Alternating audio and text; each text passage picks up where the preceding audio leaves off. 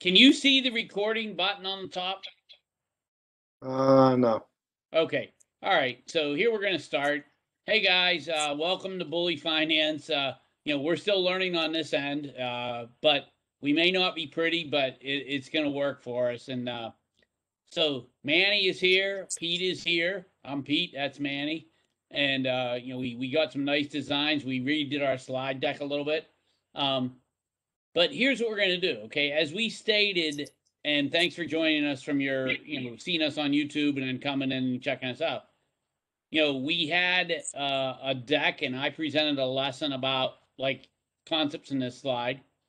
And then the second part of this is to honestly have a discussion with another professional about what it is that I wrote so we can get more perspective rather than just you listening to me because I'm slanted. And we're here with Manny to have balance. And then what we want to do is starting off in May, we want to invite you to like a roundtable so that you can ask us questions on the same thing. So by the time we go through this, hopefully you're going to have that perspective that we think that you need in order to do better on your interviews, to get that first promotion, or just even understand corporate finance a little bit more. So going on to this slide, the second slide is a very basic outline of what we're going to cover. And, these are, anytime you have a textbook, the first chapter is an introduction of a lot of different things. And you're saying to yourself after you're done with chapter one, what the hell am I going to learn? But in all honesty, it's a hodgepodge. And this is what we see in corporate finance. Many of the topics are somewhat different, but it does set a frame for where we're going to go. So we're going to talk about why the firm is in existence, what's the goals. We're going to talk about corporate governance, which is near and dear to Manny and my heart. Talk about risk, another topic that's near and dear to our heart. Accounting, that's near to Manny's heart. Pete's not in love with it, but he's a user. And then valuation, I think that we're uh, on top of everything. Okay, so that's attractive to both of us.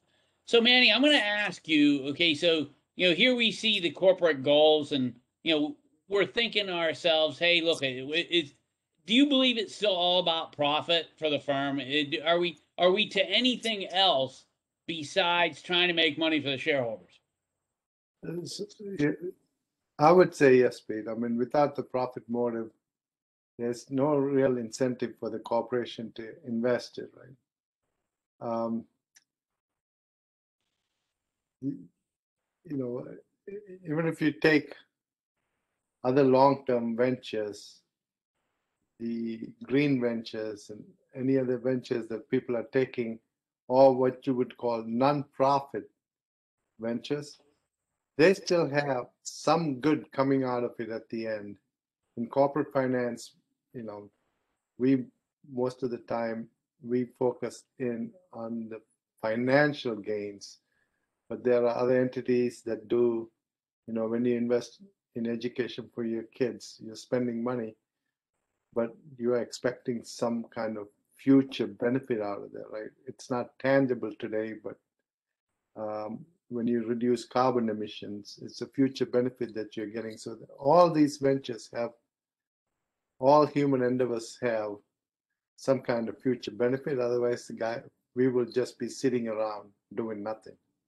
So that's my Manny, I mean, like, and for the people watching this, like, I'm old, I think, and I just learned something from Manny, a new way to look at the world in terms of, when we value a firm, a lot of time, we're saying profit. Profit is revenue minus expense, right? Basically.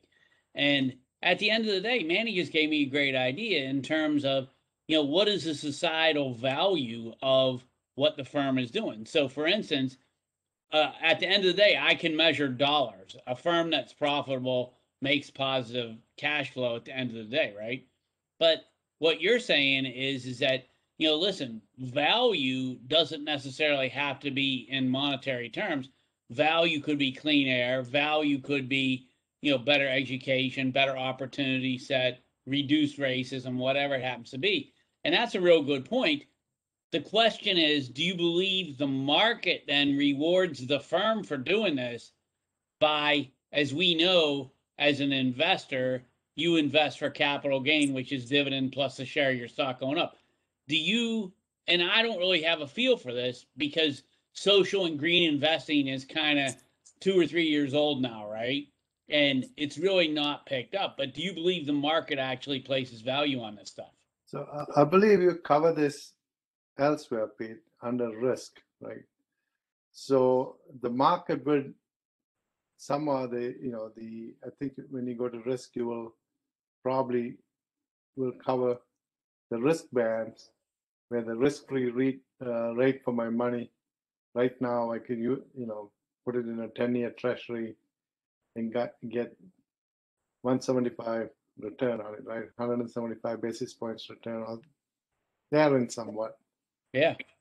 But then I could also take the same money and put it in a real estate investment. I think you also touch upon that in your present value calculation, where I could rent it out for 10 years. At the end of 10th year, I'm going to have some kind of expected value of the property that I'm going to sell and get out, right?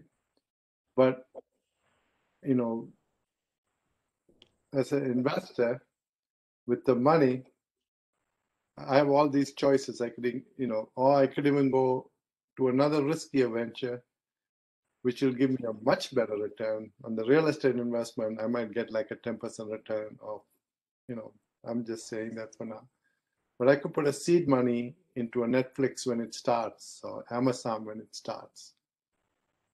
And, it's again risk return. I could lose all my money or I could make 1,000%.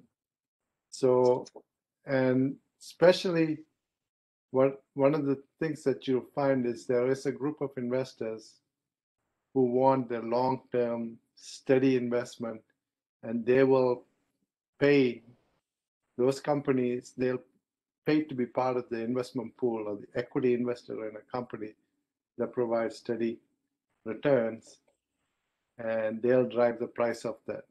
But the Yeah, no, market, I agree with you because, like, again, I mean, like, I've done a lot of economics, Manny, and the economics is a weird kind of discipline because at the core of economics is decisions made by humans.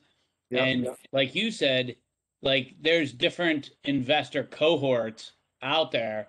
And when we look at someone who's 50 years old, maybe this person doesn't want to be investing in cryptocurrency to try to hit a home run. Maybe this person wants something like, I'll invest in a utility company, I'll get a solid dividend and $1 per share or a 2% rise. Okay, but let's go back and, before we take a look here, I'm back to the profit now. If okay, the firm has to create value, and so I think that we've agreed that value implies a combination maybe of money and actually social value, right?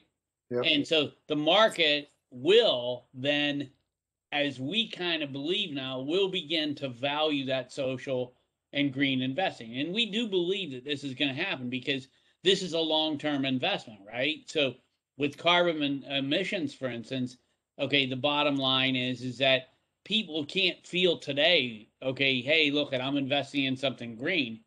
But 10 years from now, maybe they'll measure the carbon dioxide in the atmosphere and it'll be a little bit better, right? And we can say, that was an investment. And now these firms that added to that, they should be up in value.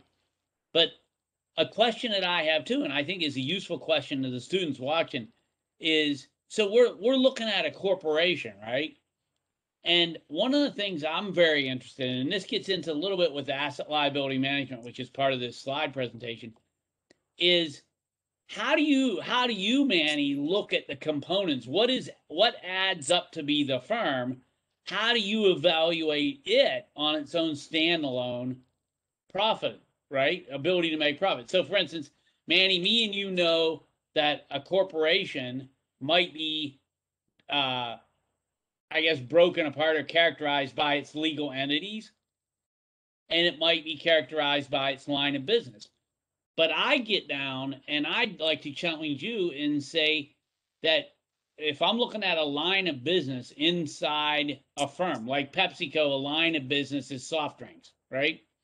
mm-hmm. And if I'm looking at soft drinks, I have to look at Pepsi and Diet Pepsi and Mountain Dew and and Gatorade and whatever else is in their portfolio of drinks. And I have to look at that down to its lowest level of contributing to the bottom line. Now, do you think that's true, or what's your thoughts on that? No, I mean, they do have to analyze each one of the relationships, right? And find out if the transaction is making money for them on a whole.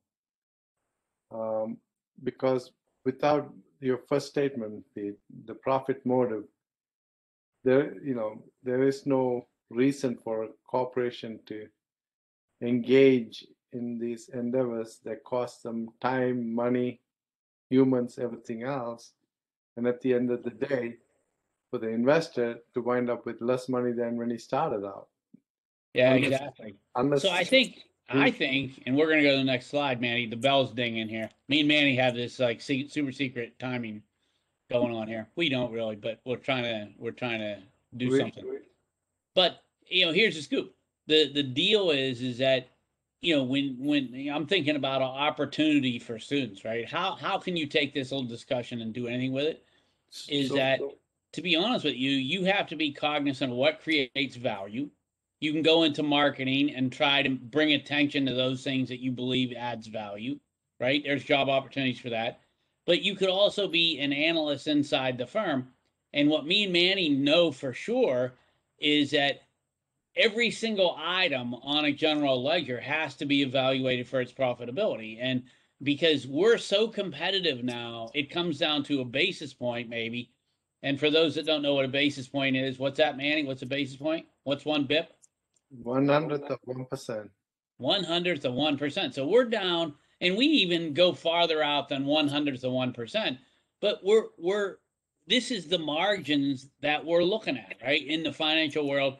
But even if you're looking at like box grocery stores, their margin on a product is very narrow, right? So we need to make sure that everything adds up to be its value added, right?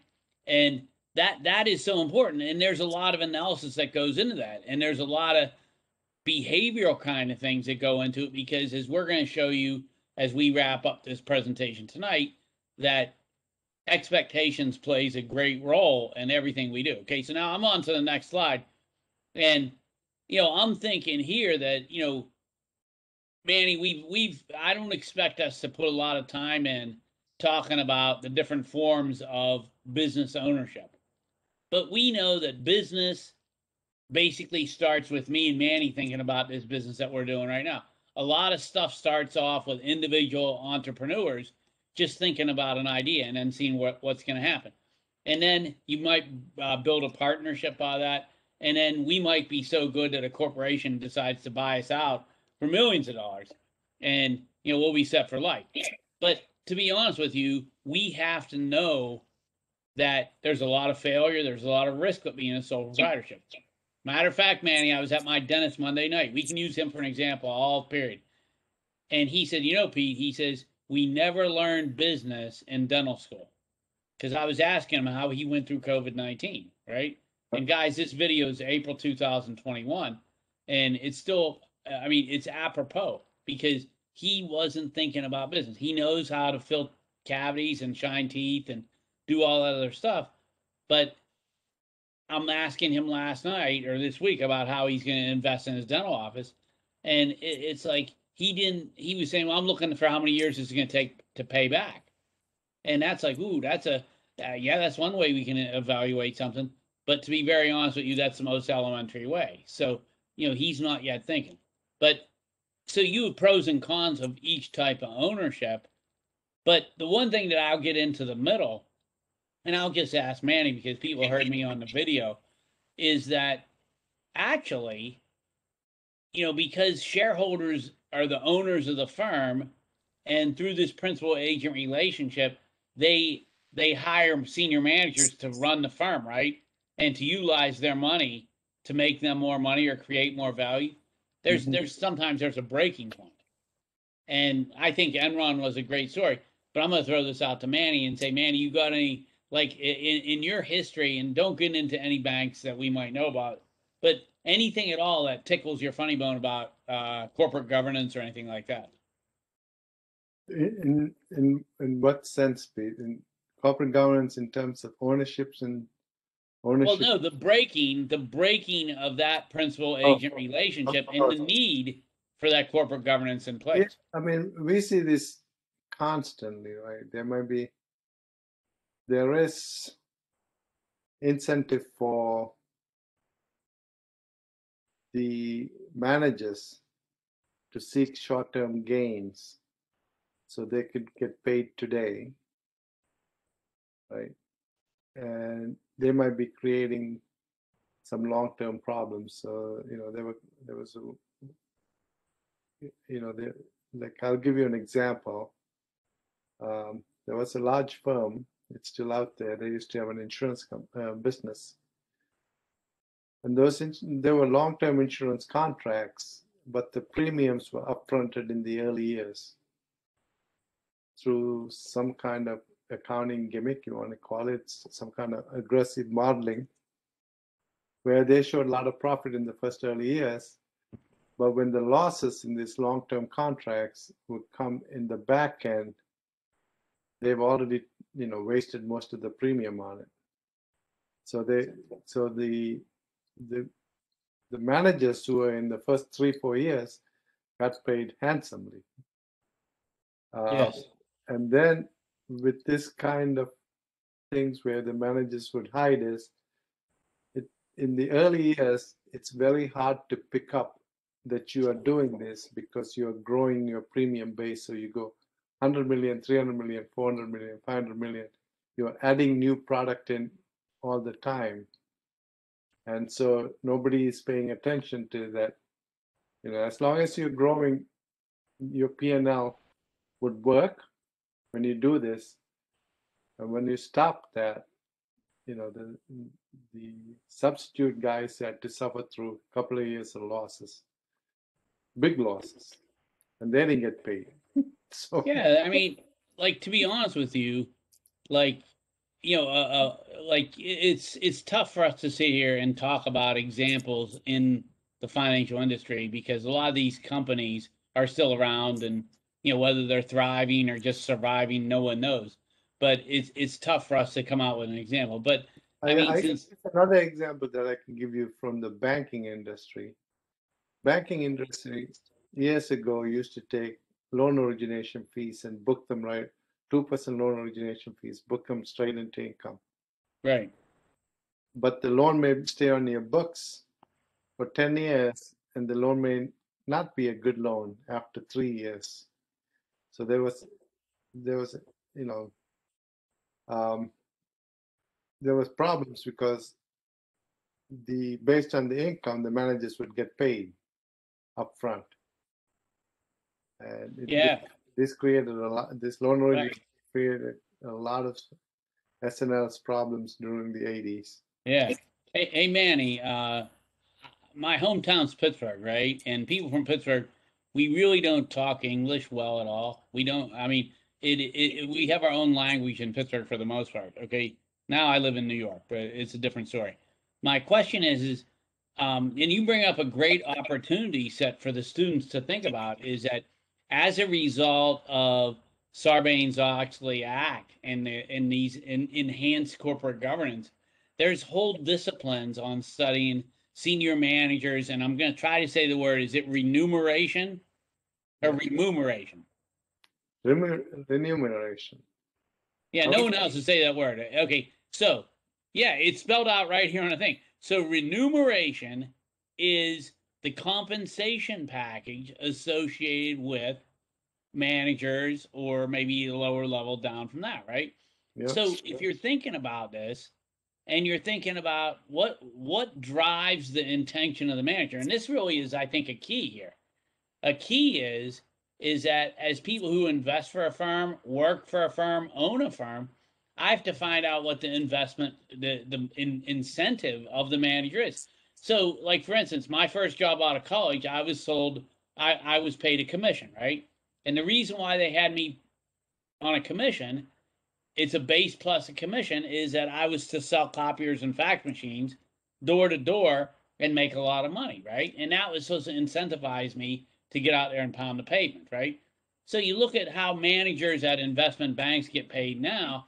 And some of them get a flat salary plus a bonus pool.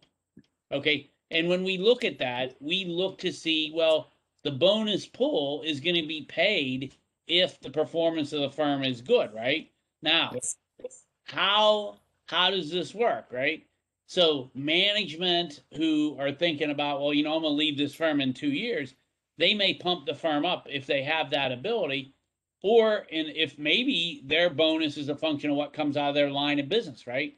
Where is that measurement that they're being performed at? So Manny and I both know that a lot of times we'll be talking to senior managers of firms, and I'll just say, so how are you judged? What is your goals and objectives? How are you measured for your performance? Because that allows me then to understand if something's going on in this firm, I know it's either hand in glove with the incentives of the manager, or it's just by luck, right? And this is a very important thing. But I think that for those people out there, and you're thinking about, well, what can I do with this little nugget of information? Is that there's a lot of opportunities to get in to analyst and audit and risk management. And it's about thinking about, how do these people get paid? How does the staff get paid? Because this is remuneration, and this is a huge topic now in terms of corporate governance. Understanding how the people get paid, right? And And so this, yeah, go ahead, Manny. only thing on this one, when you talked about the agent principal relationship and how they maintain it. The investor maintains it through a series of limits and risk control framework, right? They'll have internal audit, other people, or second lines of defense looking at the level of risk taken by the bank. Yeah, all right, Manny. So I'm gonna have to stop you right there. This is where me and Manny, if I was in his house, me and him, well, he beat me up because he's much stronger than me. But I would say, okay, so Manny, you dove off into acronyms and stuff like that, right? So really quickly for the students out there that are thinking about this corporate governance framework, right? Yeah, how Go do ahead we and help us. Tell us Yes. what the three lines of defense is before you start lumping into the second line and all this Yeah, other stuff I right off the mean, bat. the lines of defense are pretty much just for the benefit of the investor. Because they have the principal agent relationship, they have to rely on the agent to manage the money. They make sure that the agent is, adhering to what the investors' wants and needs and goals and objectives by creating three lines of defense. First line would be at the level of transaction, and the second line is the guys they have to make sure that they're looking over the first line is doing, which would be usually a risk management function. And then you have an audit group, which is the third line of defense. They'll come in and make sure the second line is doing their work properly. Even with all these controls, things do go bad. Oh, I mean, you're Manny. I think that you did a real good job. And again, me and Manny's a team, and we'll kind of try to improve each other when we say something. But yeah, you're right. Okay, so the three. Okay, so you have this relationship. Here I am, a shareholder. Okay, basically the relationship goes that through this agent process. Okay, I've hired senior managers to run the firm for me and create value. Now, the bottom line is I'm not looking over the manager's shoulder on a daily basis. I don't know what the managers are doing. I don't know what the firm even does. I'm just the owner of a share of stock. So, in between the owner of the share of stock and the senior managers is board of directors, right? And board of directors is like a liaison that kind of is supposed to be knowledgeable enough about the firm and have firm players on it that they can allow then the shareholders to have a represented view as to what management's doing. Okay, so that's basically it. Now, inside the firm, then you have these three lines of defense, which tries now. And today, this is so important because one of the topics that we're going to get here at the bottom, if you look at the red in the bottom of this slide, invest only if expected returns are greater than cost. Manny and I clearly know that any any investment that we do has to be evaluated on its risk and return, right?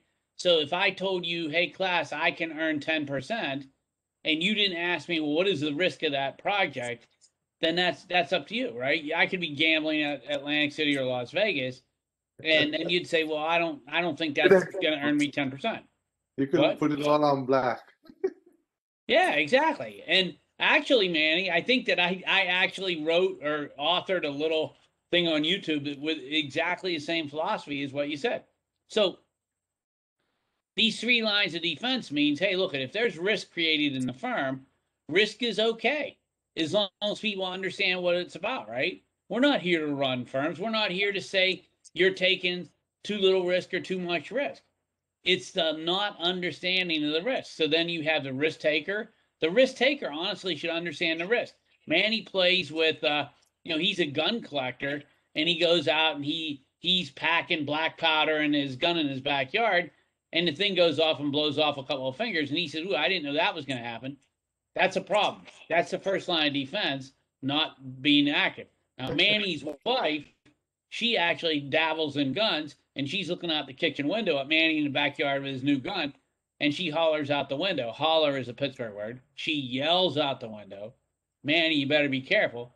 And that's good. Third line defense is the neighborhood cops who are driving up and down the street and hear this stuff, and they shut it down, right? So at the end of the day, it's all about recognizing risk. And the last point that I say, this is like, I don't know what I call this. It might be a corollary or something like that. Something even more than a fact is that you invest if and only if expected returns are greater than cost. Yep. Yep. Okay. And so there's a whole science of trying to figure out what these expected returns are going to be. There's whole disciplines in understanding procurement and what the cost is going to be. We already talked about the cost of employment. And I know when the firm does better, I have to pay the people facing the street more money, right? Which is okay because it's a win-win situation. All right, so let's go forward. Always forward. And that red principle applies across all three structures: sole proprietorship, partnerships, and corporations. Yes, and that's very true. Now, this slide here, Manny, I don't think we have to spend a lot of time on this because we basically talked about a lot of this stuff. On this slide, Pete, if you're taking a corporate finance class, or if you're looking at this, Sarbanes-Oxley is, in plain English, plain language, it's just accountability. Oh, that's beautiful. It's just accountability for whatever financial statements that you're putting out there. They want senior managers to be accountable for whatever numbers that they put out for public consumption or regular consumption. I'm like at a loss of words, Manny. That was so eloquently stated. I mean, that was amazing. Thank you, Manny, for that great comment.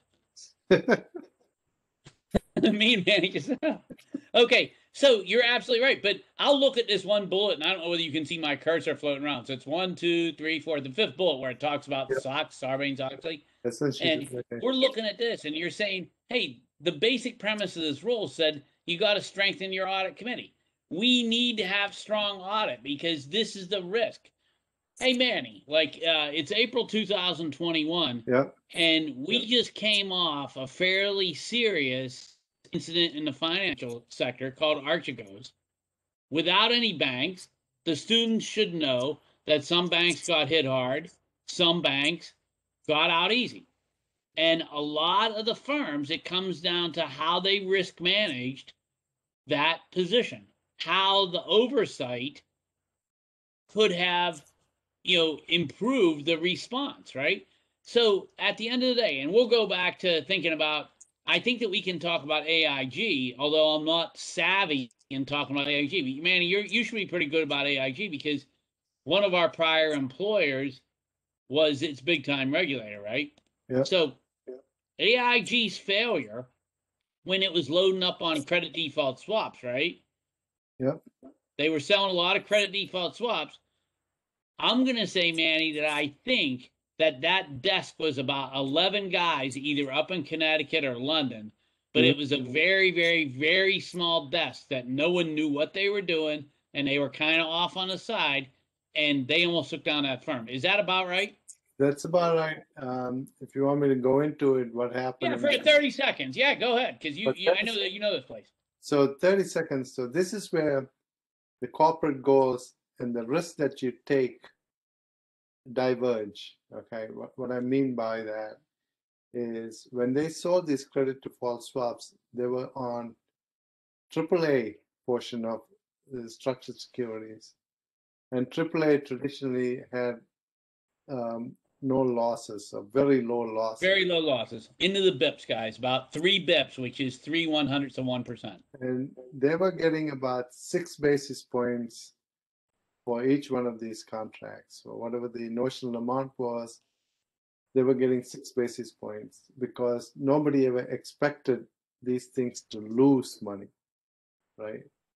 But the whole reason everybody was buying these credit default swap contracts were because if the banks could show that if they had structured securities and if they bought credit default swaps against them, and that they got a better capital treatment for them, right? So for accounting purposes, they were considered less risky, or they probably got close to zero capital treatment.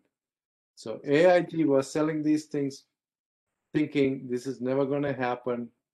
This wasn't for any type of credit risk. The whole structure was there to give the buyers a benefit on capital treatment, right? So they're you're trying to do accounting, but you're thinking you're taking you're writing credit risk instruments to manage some kind of accounting risk-weighted assets gain. When these things blew up, it was the credit risk that blew up, and they found out that the losses way exceeded. They blew right through because they were all structured securities based on other CDOs, which were based on subprime. There's a whole class you could go on. But when these things started collapsing, they started collapsing all the way through. And on these securities, the losses started exceeding what the bank was collecting as premium. But the bank wasn't even selling them as true credit default swaps. They were just doing a facilitating transactions. Yeah, okay. So, okay, you said a lot there, and I'm thinking about, well, we cover that level of detail later on in this particular course. I'm not sure, but when you check us out for investments, we're going to be there talking about these particular structures, right? Yeah. But one of the things I would also say, Manny, and I want you to correct me because I'm kind of thinking, I look at the credit default swap in a different way, right? Yeah. And I think that AIG was still in this play, right? Yeah. And if I said to you, Manny, you buy fire insurance on your neighbor's house. Yeah. So what do you think about that? You buy fire insurance on your neighbor's house. I have every incentive to light the place on fire. Yeah, I mean, the only thing you can think is that you're betting that your neighbor's house is going to burn down, right? Or flood, or a tree's going to hit it, or whatever. Mm-hmm. So the thing that happened with a lot of this insurance, normally what we know is if we buy auto insurance, health insurance, we know what the underlying is: our car, our health, our house, right? Yep. But a lot of these CDSs were actually, and I look at it because maybe Manny and we split up our careers a little bit at this point in time. But I'm looking at them as they were credit default swaps against sovereign, which means country debt, like Greece, right? So in 06, 07, 08, we had what was called the pigs: Portugal, Italy, Ireland, Greece, and Spain, right? And of those pigs, Greece was by far that it had the highest credit risk. Well, if I buy insurance on something that I think is going to default, I'll collect on that insurance. Now, some firms like AIG were saying, we'll sell you that insurance because there's no way a sovereign can ever go bankrupt. They're never going to default on their debt, even though we know Venezuela and, you just start listing all the countries that's defaulted, right? Yeah. But this is the story. We're going to collect a premium, and we're never going to have to pay on this. This is a great gig until it wasn't a good gig anymore. And this is where the United States government had to come in. And during 07, 08, I think we at that time gave them $85 billion, AIG, to kind of rescue them. And of all the firms that received money during that period of time, AIG got the most, Yeah, right? and So, in the yeah, on corporate finance, I don't know if I should get into the problem becomes with mark to market, right? So the holder and the issuer of this derivative contract, CDS, has to, either, especially if the contract value goes up, the probability of loss increases, the contract value will increase. The holder of the uh, CDS will ask for collateral from the issuer saying that, hey, listen, mark to market, they'll mark them and then you'll want some collateral for it. And I think that's where AIG was running into trouble. and so, like, hey guys, like what I would do, and I mean, in a way, this is kind of fun because now I know how me and Manny are going to have to work together. And by the way, like we said before, this is unscripted. We don't, I mean, and I like this because we're talking business, and me and Manny is able to make this stuff up as we go along. And that doesn't mean to say we're unprepared. It means to say that we're bringing perspective to you that we don't have to sit here and think about. Wonder I don't have to research on Google over here. We know this stuff. Okay, so that's a real good thing. Now, Manny, I would say to you, we're bringing up issues with mark-to-market accounting, and this is one of the things that came out of the Enron debacle, if you remember that. Yeah. And Enron was allowed to use mark-to-market accounting. Now, the fact of the matter is, guys, is that one of the things you have to understand is what is the structure of this firm, right? And if I have an investment bank that turns over its inventory, they're out making daily trades, right? Mm-hmm. The bottom line is that I can't use what this accrual-based accounting like Manny lived in his world of CPAism and GAAP accounting. Mark to market actually allows the firm to see on a trading account and stuff like that their daily P&L, their daily valuation, and uh, as someone who's interested in it from another standpoint, like the government, I'd be fairly concerned if I didn't know the value of one of these big banks.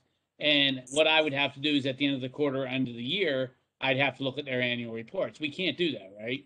So mark to market accounting isn't a bad thing.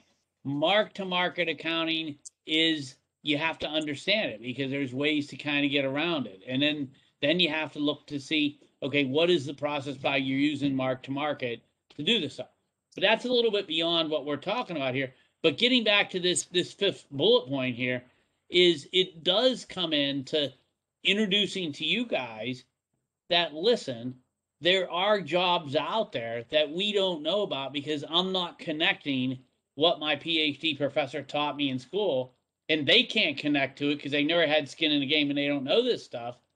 And at the end of the day, you're going out there and just filling out blind resumes, and you're filling out stuff on USA Jobs and jobscoop.com and whatever. And it's like, no, we have to know our science a little bit better. And this is the perspective we're bringing to you. Okay, so anyway, yeah, there's a lot of good stuff, and we've done a lot of studies of the board of directors, etc. We're going to go on to the next slide. So this is corporate finance, right? So we talked already about the need for the firm to create value. So me and Manny taught me something today, is that value doesn't have to always be monetary. Value could be social good, it could be green good, it could be stuff like that. I'm still a little bit wondering if that's really going to be anything more than a marketing ploy, but we're going to pretend that there's enough that wave riding here about things like green investing that it actually will be beneficial for the shareholders, right? This is a wait and see, but right now it looks like it could be, right? So then inside the firm, we have current and long term. You have to look at the time frame, as we talked about the corporation before. But Manny, in your accounting world, what does short term mean? If I'm looking at a balance sheet, if I look at that balance sheet, short term assets or current assets, non current assets or long term, is there like an accepted time from a CPA's perspective as to how something gets classified? I'll have to check on that, Pete. But when I'm looking at current assets on a bank's books or any company's books, I'm usually thinking about things that are easily convertible. Things that are what? Easily convertible into cash, assets that will be current assets, like accounts receivables, current assets, interest receivable, things that we're going to get in a very near term. It could be easily converted into cash. Okay, I'll go with that. And I would say to you, Manny, that, I'm a 101 level accounting guy, so I apologize. Is that, like, in my world, current asset is going to be consumed in 1 year or less. It's going to Yeah, be utilized that in 1 year or less. But Manny, you're absolutely right in terms of, if I'm looking at a balance sheet, right, and we're getting below 101 level. But if you look at that balance sheet, we should be thinking about the liquidity that's in that asset base, right? So cash is cash. That's the most liquid asset. I can take that out and spend it, right? But then, Manny, you made a comment about accounts receivable. And I swear to God, I was going for a walk this morning thinking in my head about accounts receivable. And you remember what I was thinking about, Manny? Manny can't read my mind. but Yeah, he can actually. I owe you Actually, money.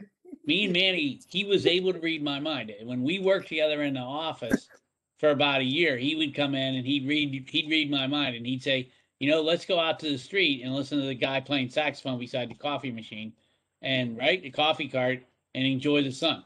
And I'd say to Manny, you're right. Okay, let's go hit a saxophone guy, out on the street.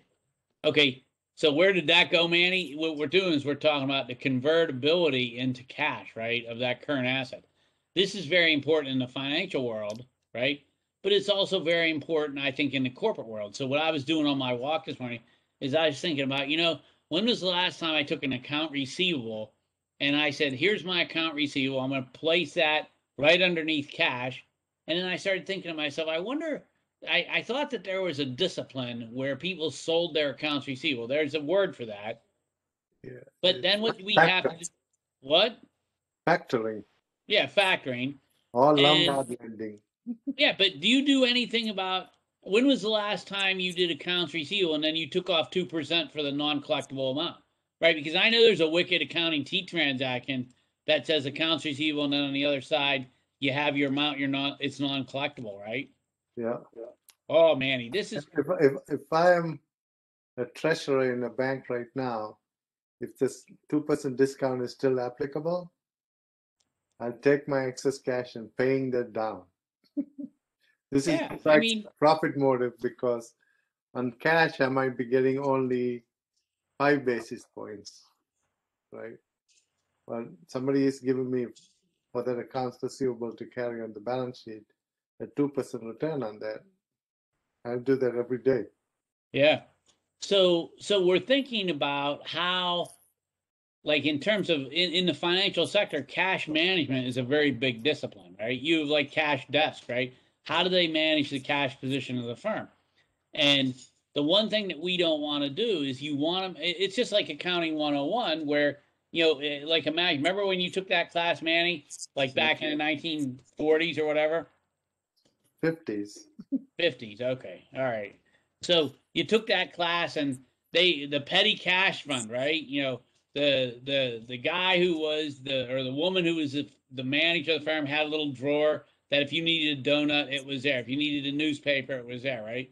And that's the petty cash fund. But here's that silly example still applies today because you need minimum cash balances to be maintained for Uh, your expenses that you don't know is necessarily going to hit. So Excuse me, Pete. I had to laugh because I used to audit petty cash accounts too. That's, that's how old I am. Go ahead. no, but I mean, look at I mean, Manny, if you think about it, and it's fun because like we're talking about finance and you're talking about the rapidity, how rapid changes today. One thing that I would say to you guys as you're checking out what we're teaching is that we're not going to give you the answer for everything or anything, honestly. But what we can do is say, you know what? If you don't think you have to deal with change, that's not you absolutely are have to deal with change every single day, right? And this is the reason why being able to think about problems creatively and thinking about how do I collect perspective on solutions is so important. Because me and Manny have not written off accounts receivable less collectible amounts since I was in sophomore year in college when I took accounting 101. Okay. So I think, Pete, one of the things that you make statement on this one is pretty good is you kind of showing the two type of assets balance sheet's going to carry. Any company is going to carry. It's going to be a short-term asset and a long-term asset. Right. And then you're asking the question now, just like we have, food bills and mortgage bills. Mortgages, the houses that we live in, is a long term, and our food bills are short. On the capital structure, we got to figure out how you're going to finance all these things, and this is basically, corporate finance in a nutshell. And while you're trying to do this, you're trying to make a few more dollars on the asset side than you spend on the liability side. Yeah. Me and Manny, and I'm making a story up, Manny. It's almost true, so just correct me. When we met in our professional careers, okay, we had the great opportunity to be stationed at a firm that, you know, they would look at their balance sheet and they would manage their long-term assets. They would fund their long-term assets with very short-term liability. Yeah. And the bottom line is think about yourself. Okay, I go out and buy a car and I take out a 5-year loan payment, right? 60 months. And that car has a life of 5 years, and I'm kind of match funding that with the liability that I owe on that car. Now, think about buying that car, and every week I have to go out to a banker. Every week I have to use my credit card to have a weekly kind of payment stream to pay off that car. And then you start thinking to yourself, well, why would someone do that? Okay, well, maybe I can access funding in the short-term markets very cheaply, and I can go ahead and I can fund those long-term assets with very short-term money. So being someone that's sitting out here watching this video, I hope that you're thinking to yourself, well, what happens if the market dries up? What happens if someone perceives me, the person that's going out every week to borrow, and my credit perspective changes, my profile, and all of a sudden the market isn't giving me the money? So, And Manny, you know for a fact we worked at a firm just like that. I'll put some numbers on Pete's example, right? Let's say you buy the car for $5,000 for 5 years. You could just take a 5-year car loan, which will be let's say 5% interest, or somebody else is willing to give you the $5,000 at 1% for 1 year, right? So, but at the end, so I could borrow for 1 year. I'm saving 4% in interest. I could borrow for 1 year, pay 1% interest, and hope to God when that thing matures at the end of the year, when I have to pay that 5,000 back and borrow another 5,000 to Well, now you have to pay back 4,000, let's say, whatever. Yep. But you have to borrow that money at a higher rate. Maybe the rates go up to 10%. I can get screwed. Right. So, Hey guys, think about one of the themes that we're talking about tonight is expectations. When I play that game, there's two expectations I think is really important, Manny. The first one is I expect to be able to go out and borrow when that loan matures. So if we're talking about firms that actually did this on an overnight basis, and this is very common in investment banking world, right? Where you fund a lot of your balance sheet overnight. So the scoop of the day is that I have to make sure and think that the market's going to be available tomorrow for me to borrow again, right? And that's just common. Now, again, we can do this and it could be a very profitable way to raise money. But I have to have that expectation that not only is the market there for me, but also that my credit profile hasn't changed. And for me to go out in the market overnight, now it's going to cost a lot of money. So on the other side of the coin, I might take that car loan and I'd say, oh, I booked a car loan for 5 years. I'm going to go out into the funding markets, and we're back to banking 101. I'll issue a 5-year CD. Grandma comes in and buys a 5-year CD, right? For the same notional amount as the value of the car. And there you go. It's match funded, right? But if you think about it, wait a second, I have to pay grandma 2% for that CD. That's more than what I would have paid. So I had to go out on the curve longer. And then here's the scoop, Manny. Then you look to see about who bought the car. And I have to say this to the class or the students, is that there's options that a loan can have, right, Manny? Mm-hmm. A loan can have an option to prepay. Maybe that person prepays their car off in 1 year, and the bank is stuck funding grandma's CD for 5 years at 2%. No one wants that, right? That's the reverse of the other risk that I was. That's Well, what is the risk that you're thinking about? no, I mean it's the same thing, but on both sides, right? You could have reverse risk on match-funded positions, I would call them. Right? You could have a risk of either side paying off early. Exactly, and so the borrower for the car could default on that, right? Yeah. They could default, or they could sell the car, and the car would be prepaid off, right? So here's one of the exciting things, and this gets down to the last bullet on this slide, is that there's a whole discipline called asset liability management where we're looking at the structure of a firm, and one of the big concerns that we have to have is that, okay, I'm funding this thing in a rational way, right? So, and I don't think that we can tell you what the right way is, but the right way is that you should have funding available when you need it at a cost-effective price. And I know a lot of firms right now, and one firm that I know quite well is going through an exercise to figure out, is this a rational way to fund myself? So Manny, Pete Damaski has a Discover card that has a $2,000 balance on it. And every month, if I pay the $200 off, the interest is $1.50, and I'm only knocking off $50 a month on the principal, right? And somewhere online, someone says, "Is this the way that I want to have this funded?" It's exactly the same way in a corporation, right?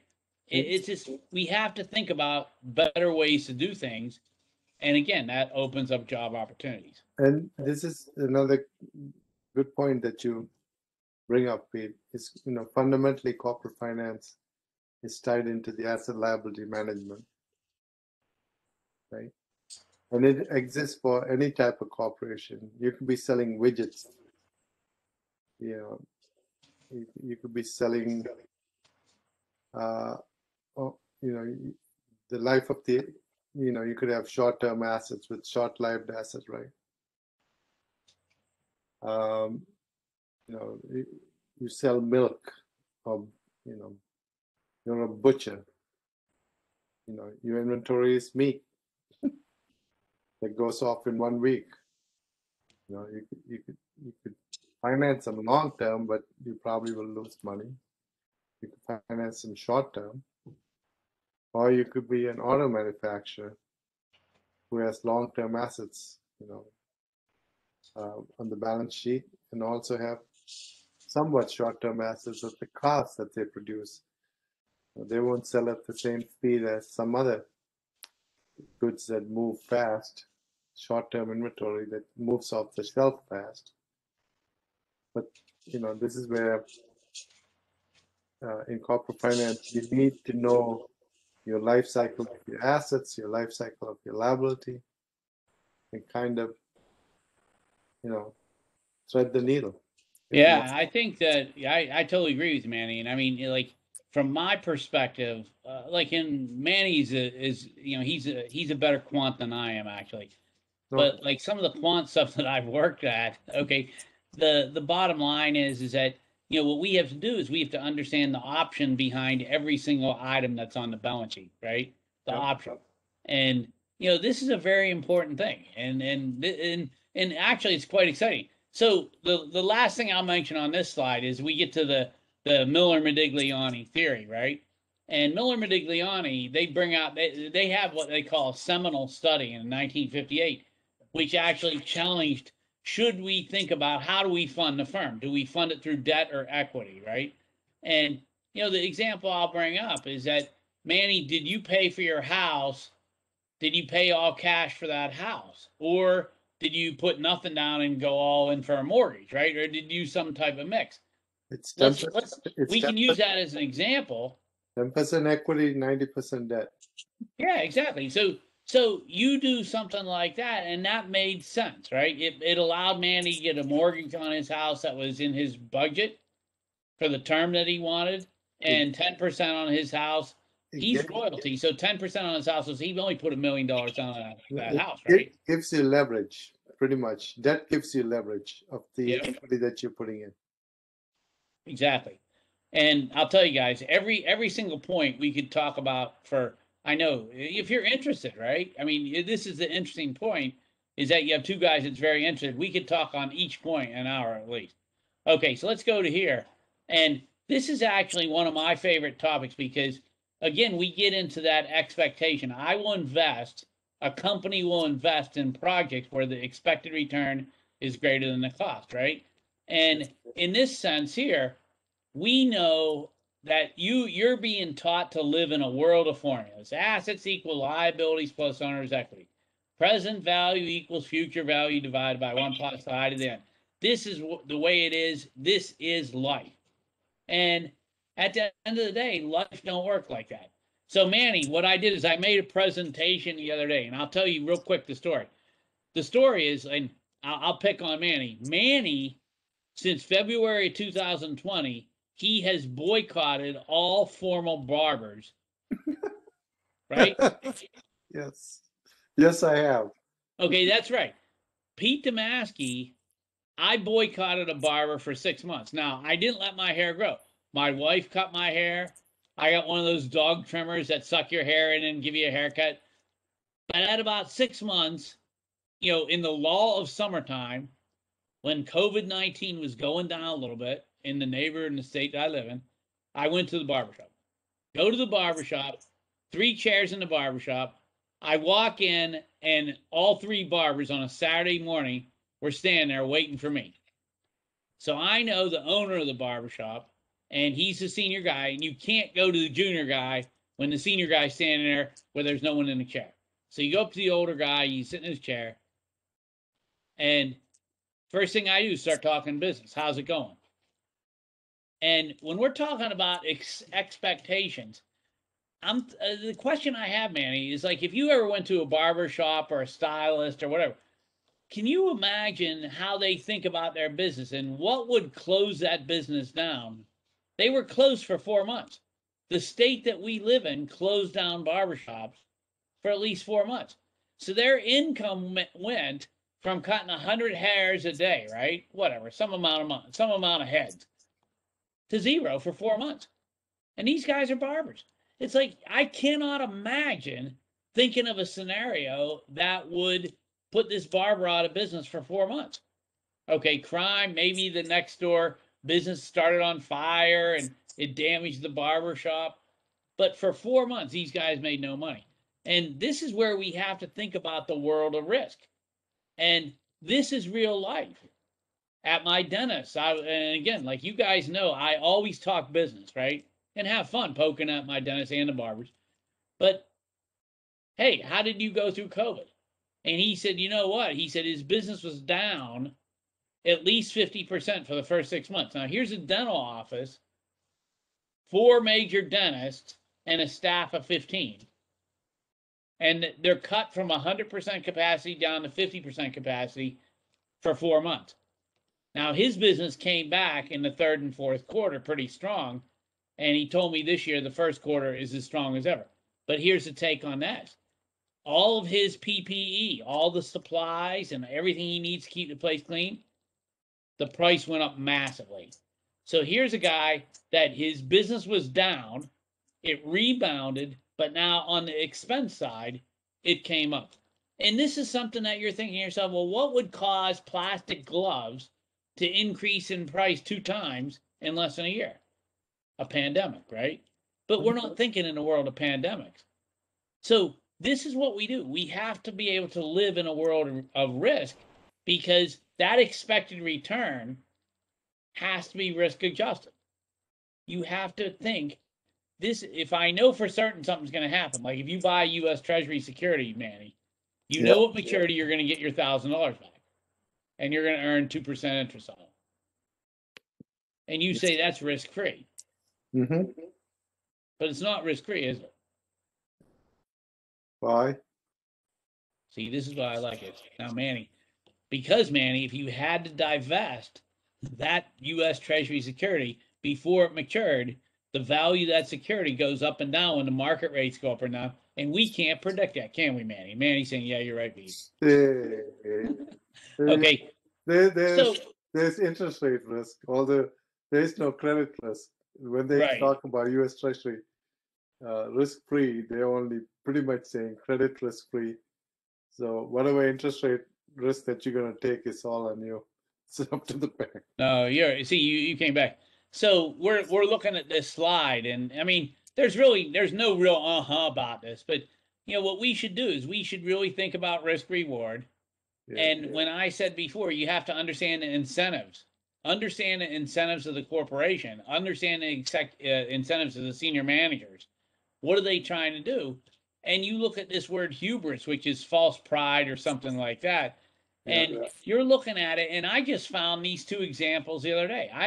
This isn't how I would describe hubris, but I googled hubris and business acumen, and it said, you know what, Ford in the 1970s, they were so confident that the Ford Pinto, that little mini station wagon that would blow up when you hit it from behind, yeah, that the station wagon and that Ford Country Squire. My dad actually had a station wagon with a fake piece of wood on the side. Remember that one, Manny? yeah.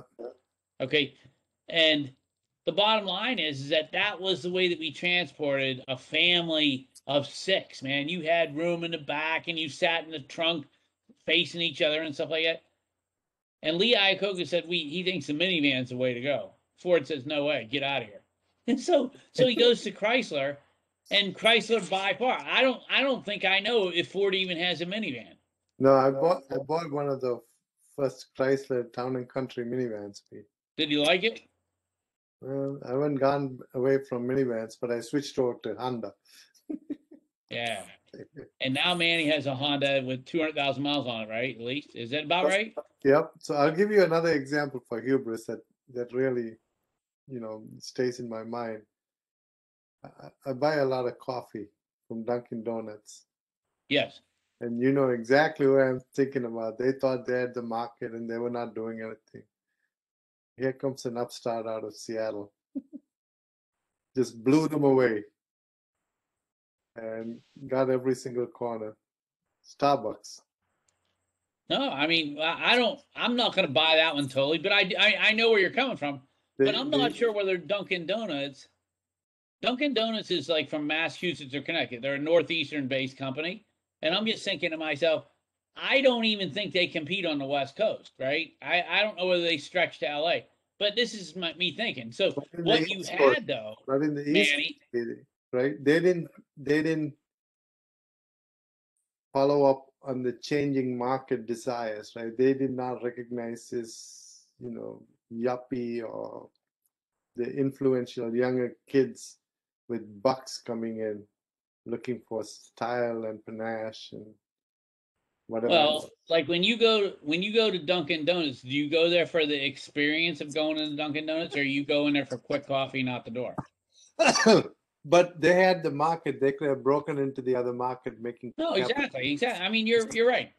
So, and I don't want to date myself, but Manny remembers when Kmart used to be around. Oh yeah, And Kmart was around fully until the 1990s or maybe even early 2000s. yeah, And they were, I wouldn't say it's full of hubris, but they were the big dominant store chain in the United States until this upstore chain store from Benetton, Arkansas, or someplace like that decided to start putting big mega stores in country cities, right? yeah, In the country, in the suburban and the sub-suburban communities. And if you look at Kmart, Kmart was all in the city. Kmart had smaller stores, yeah. and Kmart said, "Yeah, this is the way it's going to go." And you can just see that that didn't work. Same thing with hubris. Like, what's that big mall outside of New York City in Rutherford, New Jersey? The one Like it's not the Mall of America, but it's Dream Mall or something like that. Yeah, that's it. And these people say, well, if you build it, people will come. But then the retail model's broken now, right? So this is important. Okay, so anyways, real quick on the risk, you have to understand what's going on. What action is happening at the firm and why is it occurring is super important. The last point I want to bring up here is that, you know, Manny, if I told you that if I was investing in a firm and I called into their investor call or read their annual report and the firm said we're in this transformational period. What does transformation mean to you? If what does that mean? Well, for me, whenever they are saying that there's a transformation period, lately what I've seen is transforming into more more investment in information technology, both in the hardware, software, in cloud, everywhere where they could gain a lot more efficiency, right? Oh, okay.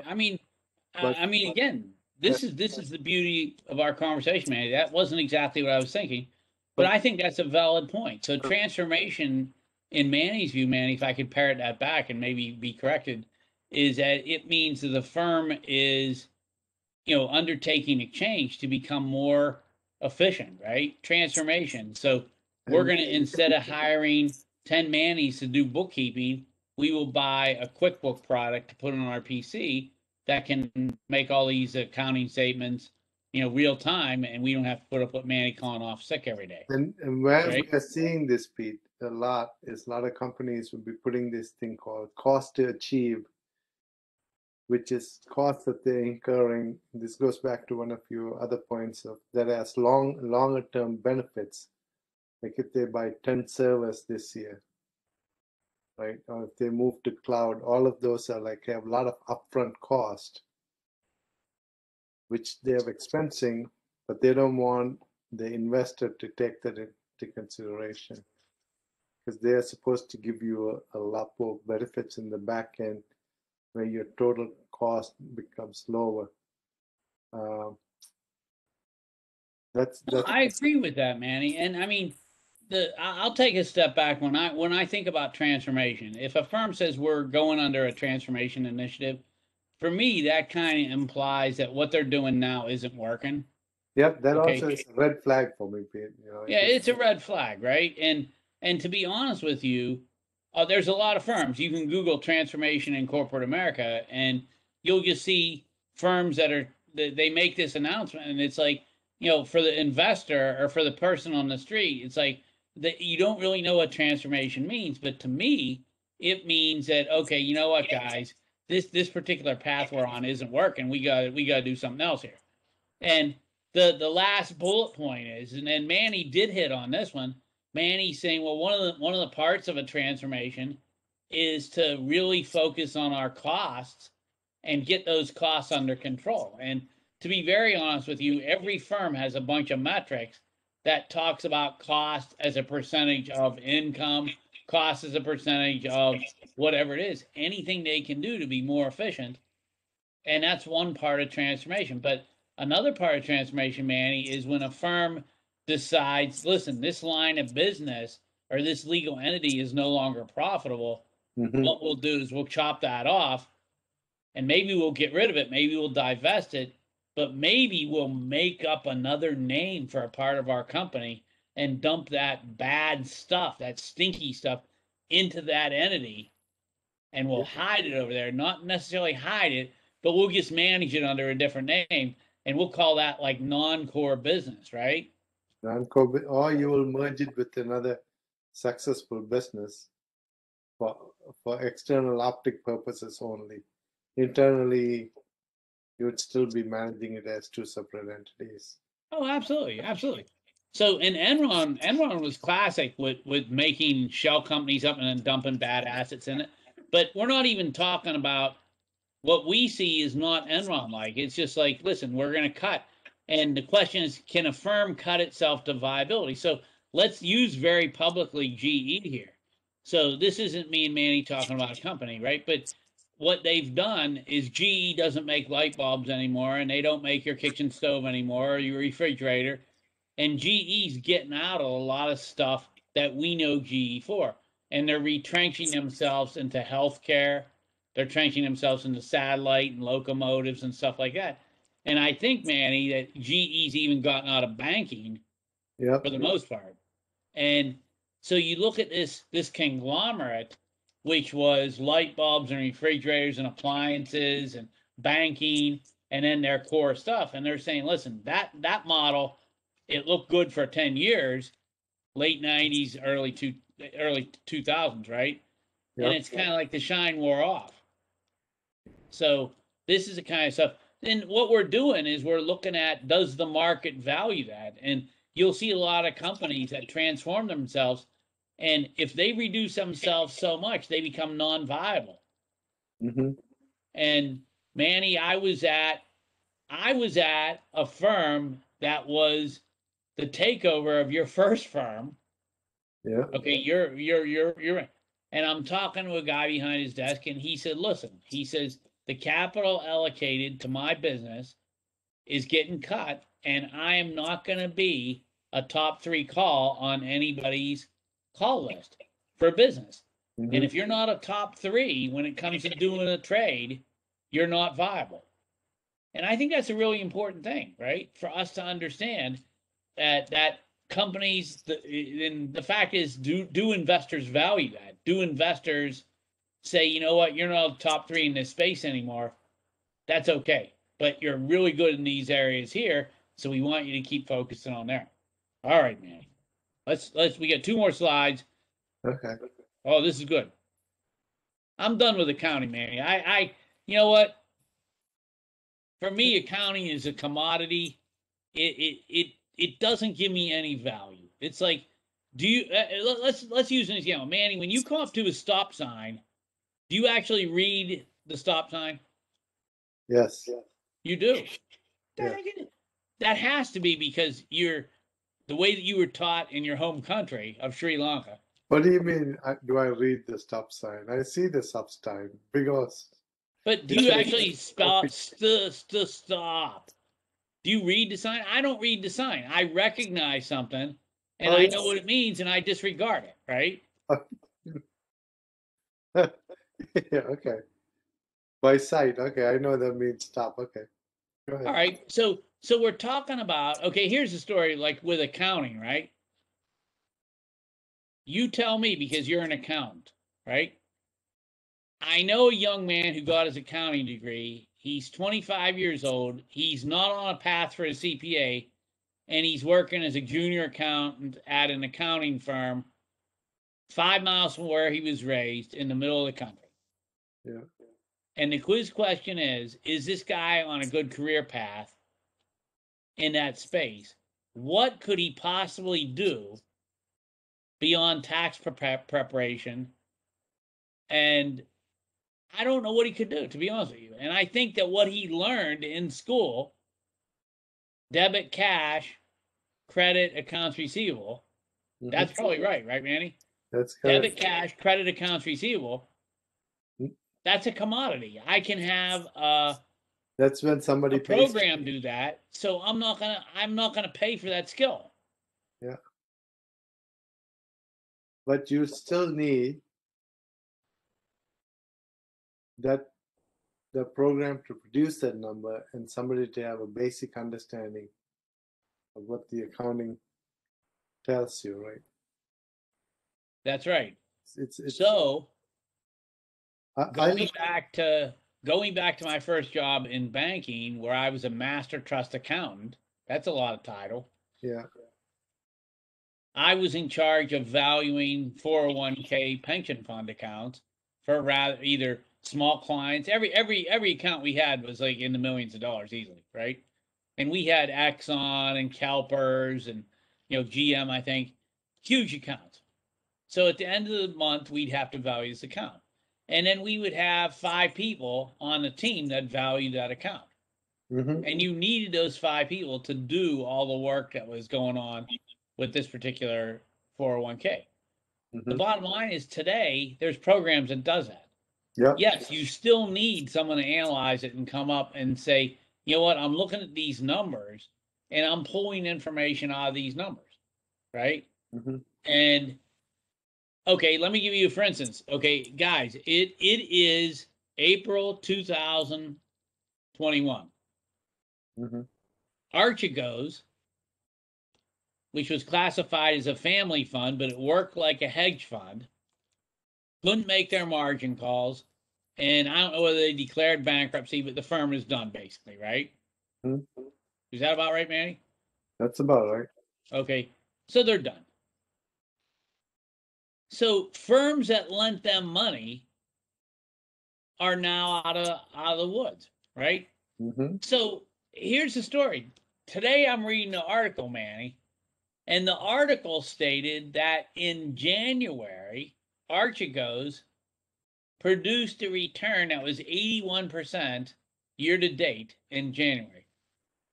Here's a hedge fund that has a return of 81%. What does that mean for you? That means the old adage of risk return relationship.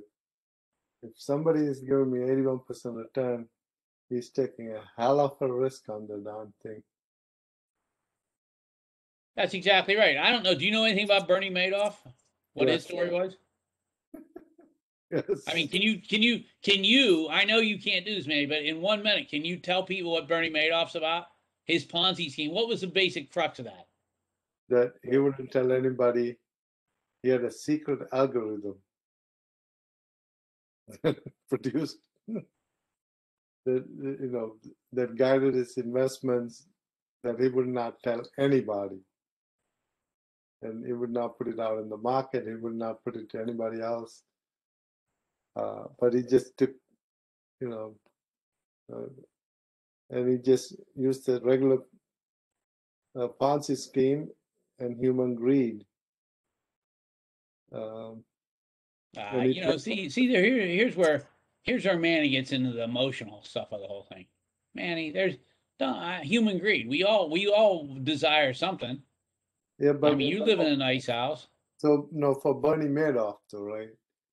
The things that stuck to me was that you could not, you had to you would only hear about Bernie Madoff from your friends of this, great Wall Street fund manager who could double and triple your money in no time.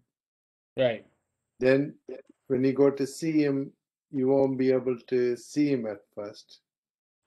And if you're bringing in anything less than $1 million, he doesn't even want to talk to you. Now, you start begging him to take your money. He literally made people beg him to take their money. Yeah, I mean, And I thought that was the most beautiful thing about him. Is all that, right. Well, that's good. Okay, I want to drop back and just make a comment on what risk is. yeah, And I started off this little segue by talking about Archegos with their 81% return in the month of January 2021. And so risk can be on the upside as well, right? And when you have a risk at 81%, and you can go out to a Bloomberg terminal and you can get this data, the returns of these things. And if there's a firm up there making 81% and the next highest one is in the high teens, and hedge funds have an opportunity yeah, to actually make some nice returns because they take risk and they have different funding structures, etc. At the end of the day, to be that much ahead of the next person or the next firm, even if it's for 1 month, should raise a red flag. So the this should have raised red flags to everybody who's concerned, right, in the financial sector. That wait a second. So Bernie Madoff, as I understand it, Bernie Madoff, made returns 15, 20% for X number of years in a row, right? And you can be lucky, you can be good, but when the market goes down or the tide goes down, the ships go down too. and you can't be doing these 20% returns when the overall market, It's going. unless you're a guru. But the fact is that, well, he was a guru at spinning tails and making sure there was different investors to fund the investors that were expecting a return, right? Until that model broke. Wow, that's a lot of stuff. Okay, so okay, I guess where that went, Manny, and Yeah. we agree on this, is that So I in, would, yeah, I would state for the accounting commentary is if you're in corporate finance, you're going to be dealing more on the cash flow side of what Pete was talking about, asset liability management side, more from a cash perspective. And usually finance guys would take care of all your purchases and all the other stuff. They'll put them into a balance sheet, and the money you make, some part they'll reserve for now, some they'll, accrue, some they'll defer. Same thing with expenses. I would just say, yeah, to go along with that comment is that you can, like, me and Manny are big market guys. We look to see what the market is telling us. Yeah. And a lot of the accounting functions are getting outsourced, and they're getting offshored, and they're getting sent to cheaper cost centers in the United States, and they're getting replaced by technology. Yeah. So when you have a job like that where it can be commoditized, here's accounting. A transaction comes in, I split it up into a T account, and I book it someplace. At the end of the period, I consolidate all those little wee tiny accounts into sub accounts, and sub accounts go into bigger accounts, and finally I make an income statement and or a balance sheet, and there we go. So That is I'll give you this example, Pete. You just brought up something really nice that I can give a nice example on it, right? sure. Thanks. So a loan officer would go, there's a business guy who goes out and finds somebody wants a loan for $100 million. Now, if you're in corporate finance, you are in the asset liability management side of it, that you're going to be looking at your return on that $100 million. You're going to be looking at how you're going to fund it, how long is the loan for, and what kind of risks you could take with that, right? And that's your part. But then the accountant's part would be just the keeping track of all those things, not on a cash flow basis, but on a GAAP basis, right? Yeah. And that's a more of a specialized field. And if you are in corporate finance, if you understand these three things, you are the basic things: income statement, balance sheet, and statement of cash flows. If you get a good grasp of it, that's all you need. You just need a high level Yeah. grasp of those three statements, and you don't need I anything think. else. Yep. And I honestly think that, the first bullet point talks about level, trend, and peer. Okay.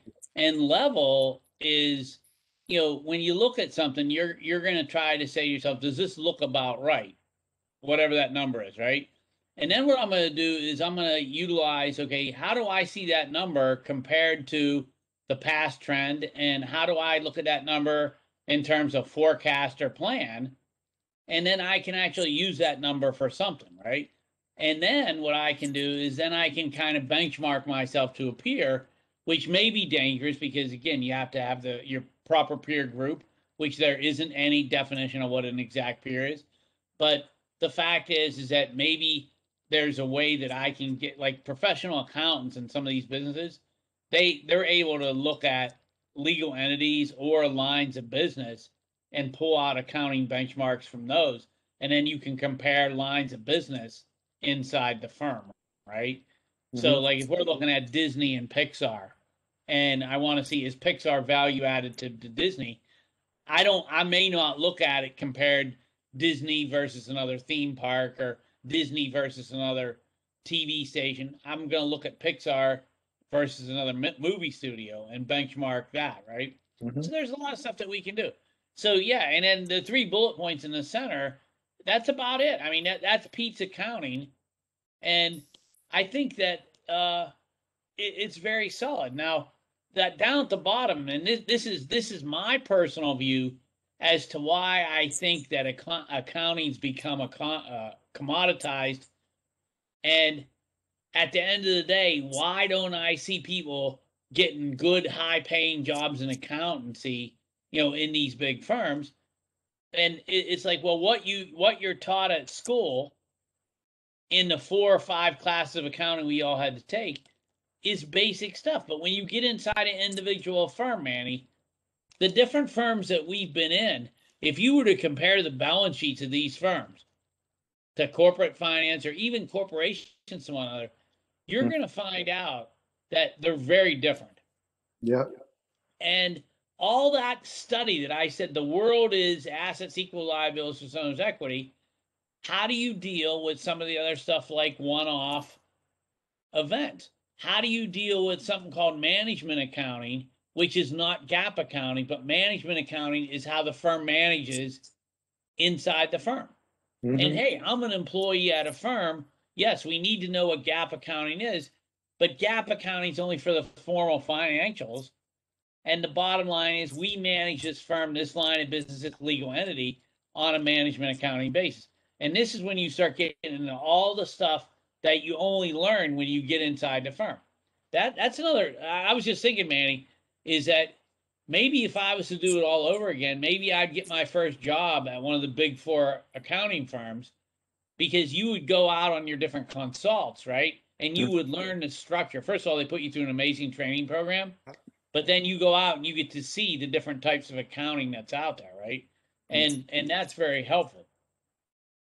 And then the last point is cash flows are king. I mean, you can't take net income to the bank, can you? No, you can't. No, you can't. It's cash. So it all revolves around cash. So when you're thinking about, boy, look, I cracked this accounting problem and I built this beautiful income statement, you should ask your accounting professor, hey, can I take that net income to the bank and make some money off this? Can I deposit that net income? Answer that question is yet. Okay, so then we get to our last slide. Sometimes you could show net income and have negative cash flow. There you go. Oh, yeah. Okay, so this is my personal favorite slide. Yeah. But I don't want to, when we're coming into valuation, right? And Manny, I don't know whether in my career in regulation and even in my career in banking that I actually built a valuation model like this, right? Mm-hmm. But the quiz question is that do we think about things in terms of a present value model, right? So I'm looking at it and I say, well, let's go back to our first start of the presentation tonight, which says, hey, investment is based upon this theme that we need expected returns to be greater than cost, right? So the question that I think about is, okay, I need to know the amount and the timing of my cash flows a project's going to generate.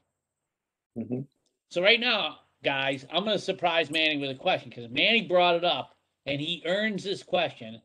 Manny, you got to make up an answer. So don't go stone cold on me. Right. So when a firm invests in IT and invests in going to the cloud, Yeah. how do they value that project? So they're comparing against their current cost at that moment.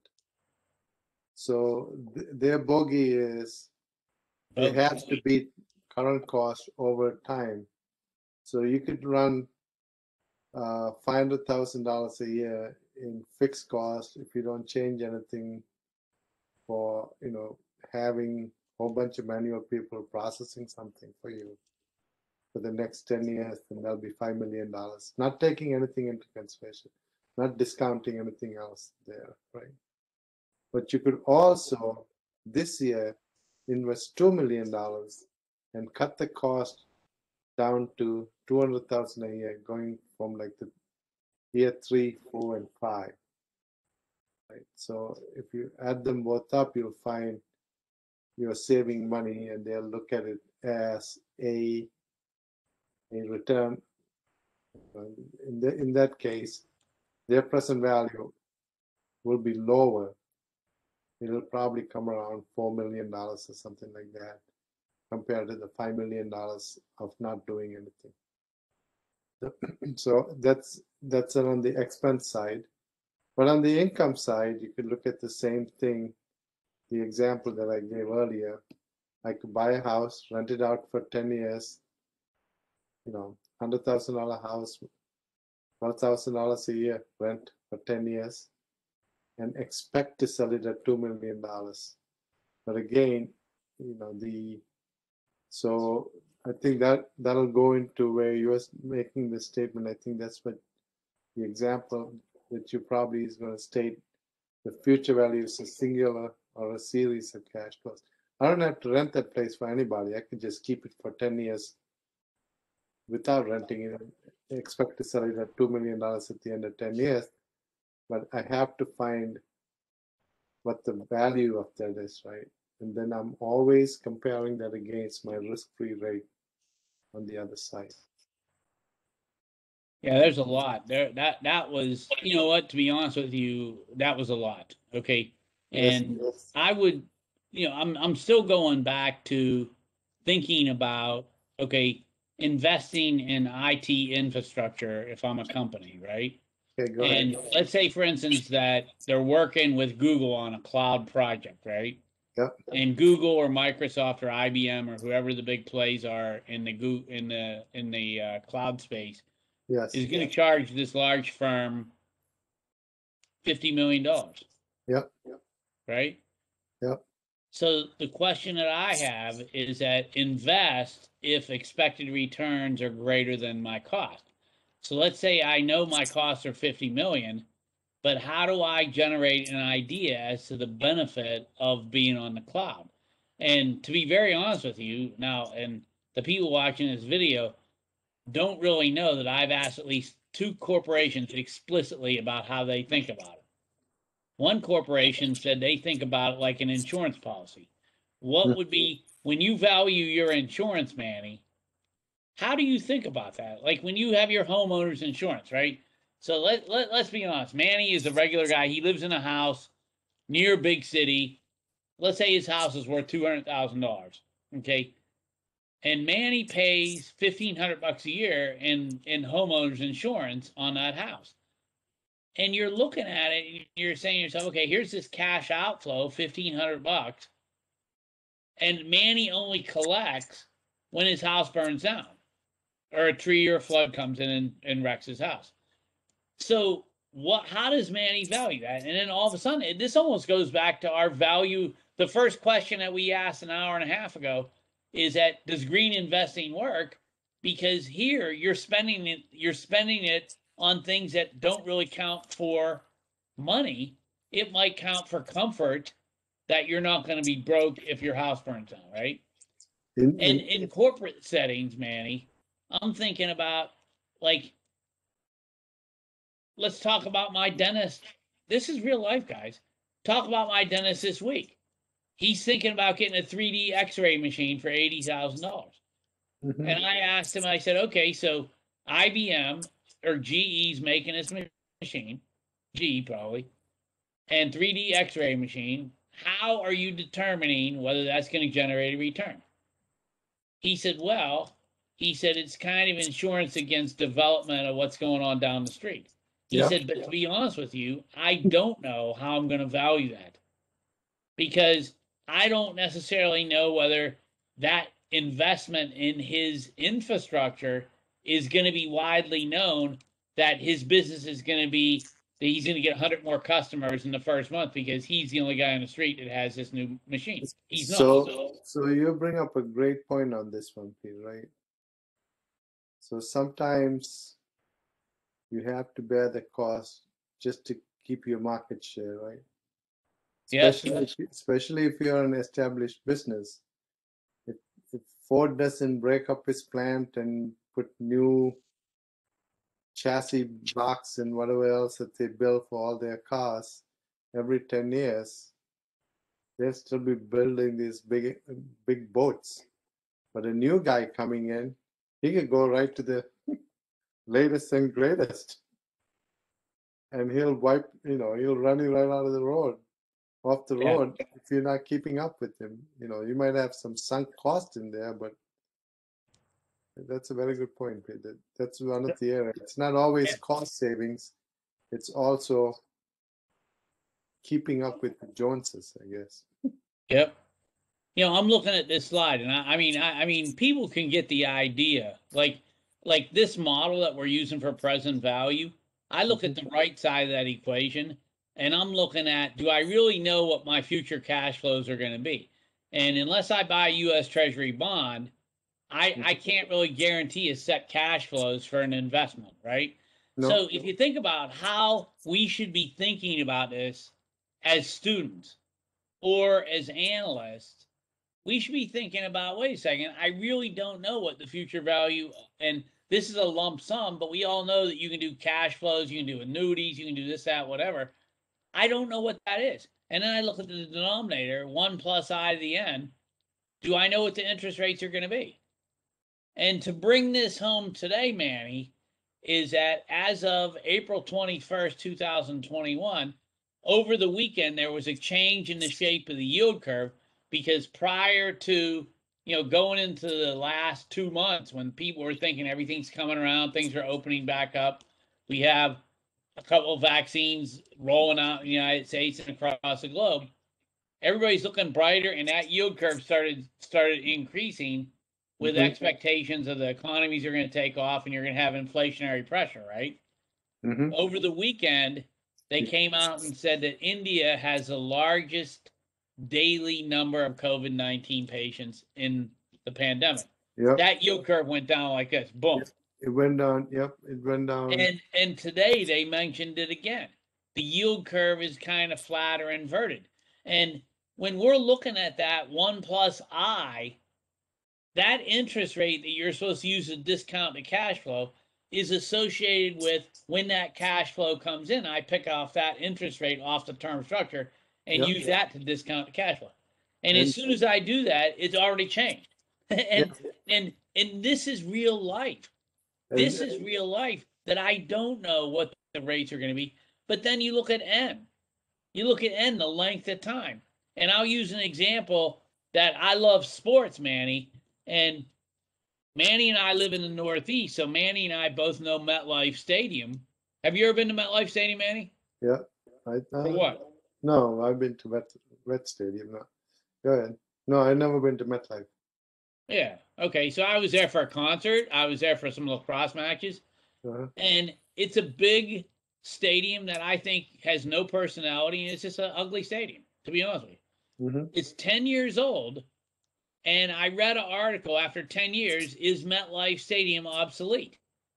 And you start to think to yourself, wait a second, that N on that investment, if that stadium costs $3 billion, I need to generate some returns out of that investment.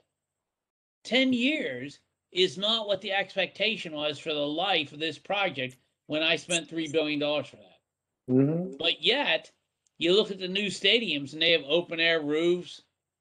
They can host the NCAA tournament in the middle of wintertime. Can't do that at MetLife. You can't host the NFL draft. You can't host Beyonce doing a winter tour of concerts. You can't do anything. That's one aspect of it.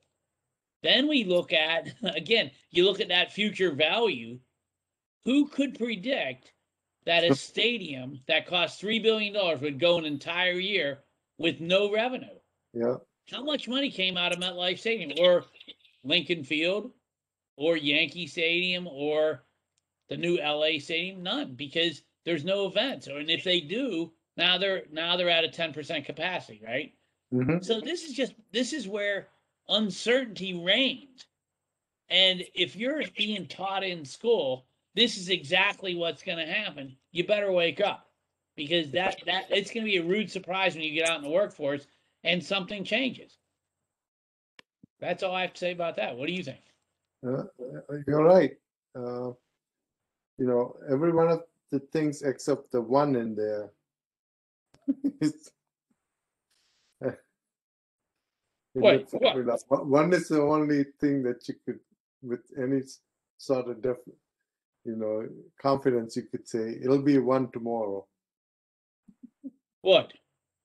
Like when you have 1 plus R, because you don't know what Well, the R and I are the same thing. Yep, yep, yep.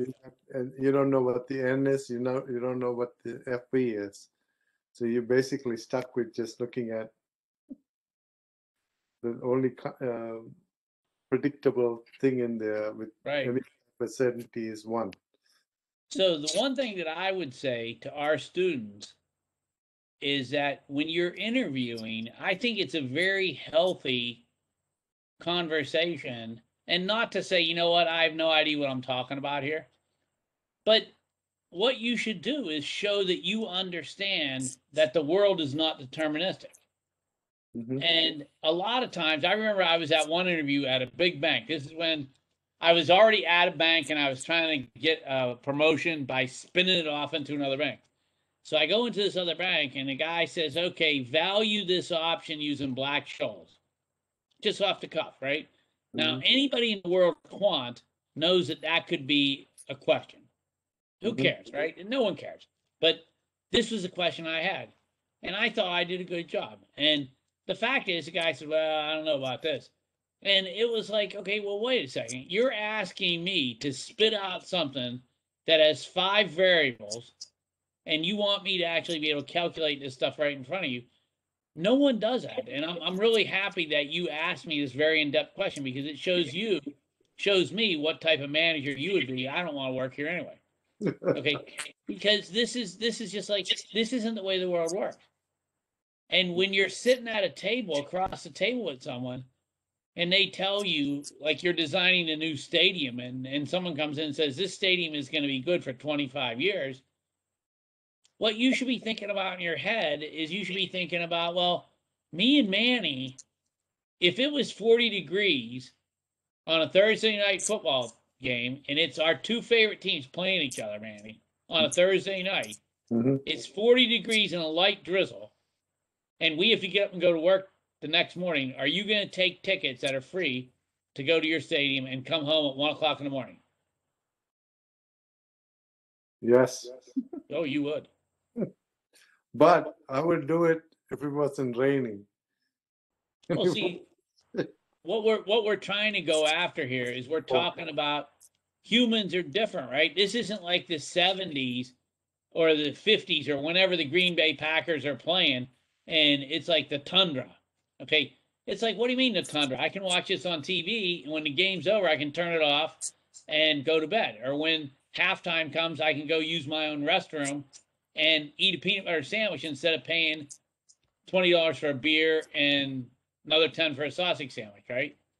Yep. So this is our society. So it's like, okay, wait a second. So tell me how this is going to work, and this is going to be 80,000 seat stadium, and then you want no roof on this place, and then you want it to be. Let's talk about how you're going to get to the stadium. Is it in a good location? That's it, Manny. There's a lot of uncertainty. All right, so Manny, any closing commentary to get our students fired up? No, just there are a few concepts that we talked about in there. Just go back and if I want to run through the slides again, I'll give you like go to slide 2, Pete. We'll just see like 10 seconds take away from each one of the sides, right? We talked about goals and ownerships. You gotta kind of like know how all of these things play together. And the next slide is You want me to go to the next slide? yeah. On each one of these slides, I could see you got some nice points in there, Pete.